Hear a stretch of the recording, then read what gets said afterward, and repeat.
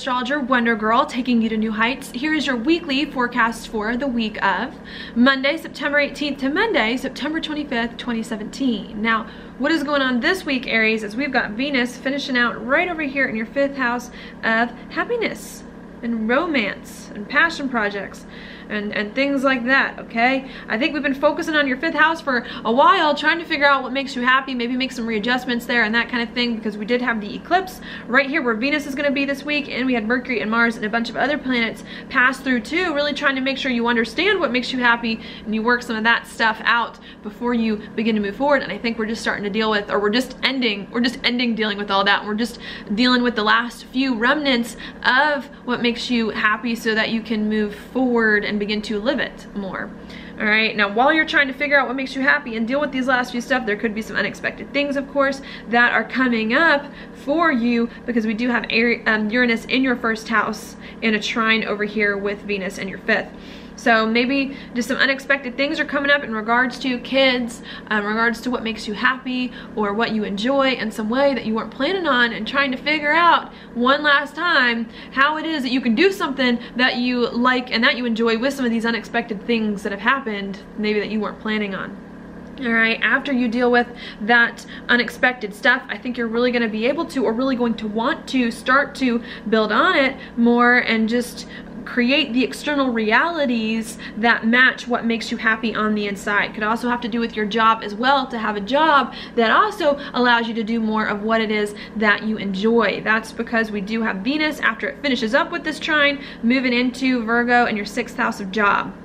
We also do have a new moon here at the very last degrees of Virgo in your 6th house too, really bringing up a lot of new beginnings for you at work, in your daily routines, trying to do new things, okay, and just organize your life differently. And I think you're trying to take some of this stuff that makes you happy, that you want and enjoy, and just do it more and put the hard work into making it manifest and making it happen. I don't think that this is going to be super easy, because this new moon is going to oppose Chiron here in your 12th house of your insides.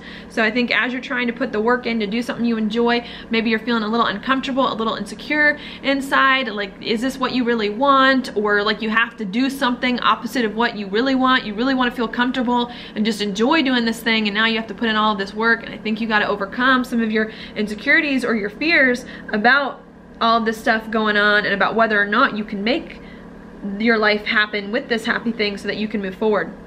I also think that there may be some confusion too about your job and about your daily routines and about how you put plans in place to sustain this thing that you enjoy, because we do have Mercury and Mars here in your 6th house of job, which is going to oppose Neptune this week, bringing up some, of course, some confusion about what you feel inside, about what you really want, and how you can bring more of that out into the daylight too, and into your job and daily routines. Really having to sit through some confusion and get over some of this confusion so that you can have the life that it is that you really want. Okay, so that is going to happen there. On top of that, we do have Mercury in your 6th house, which is going to trine Pluto right here in your 10th house of career. So I think you're going to have some very strong thoughts or conversations right here when it comes to your job and your career, and how you can get your daily life in order, or have the right routines and job to help you move up in the world, have the reputation that you want in some way. I say strong because it can go either way. These can either be good conversations where you feel like, you know what, I think I'm starting to get a hang of it. I'm starting to have the daily routines that I need to have the career that I want and the life that I want. Or you could feel opposite, saying, my routines are in so much of a mess here. How can I organize this and put it together so that I can have the career that I want, that you may have to sit with and figure out, but to not let get the best of you, okay, so that you can work with this energy and move forward. After you have these strong conversations or thoughts about all of this stuff, I think you're going to end up committing to something. You're going to have to commit to something new, maybe that you haven't done before, so that you can move in that direction, traveling, maybe study in some way, especially when it comes to your job and your daily routines, doing something new on the day-to-day, traveling or studying on the day-to-day, doing something you haven't done, because we do have Saturn in your 9th about to square Mercury in your 6th of job as well, really needing to learn how to bring those two together, okay? And while you're trying to do all of that, you also have Jupiter here in your 7th house of partnerships.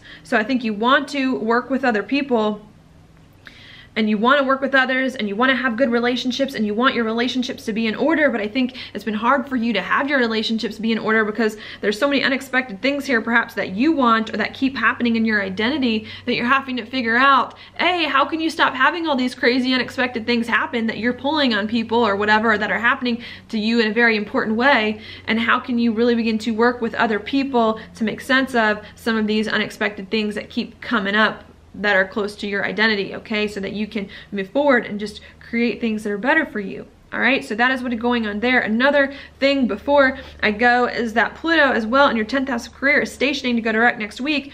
So I think anything that's been hard for you in your career and your life direction, maybe feeling like career isn't where you want it to be, you don't have the life direction that you want, is going to start to move forward once again and get easier. But I think right now we're just kind of dealing with all of this stuff, trying to get rid of all the baggage more or less so that we can move forward and have an easier time of it in career. Okay, so that is what I see going on there. Your card for the week is the Knight of Wands.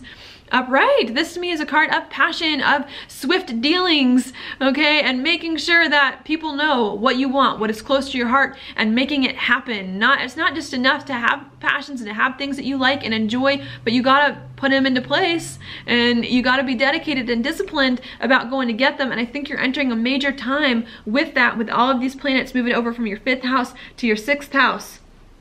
It's good to be happy. It's good to enjoy doing things, but can you make it last? When the rubber hits the road, can you do it and sustain it? And I think you can, but you just need to remember what made you happy in the first place and why you're doing it all. Okay, so that's what I got for you this week. Thank you so much for watching my horoscope. I hope you liked it. If you did, please like it on YouTube, subscribe to my channel, share it with your friends, and I will talk to you later.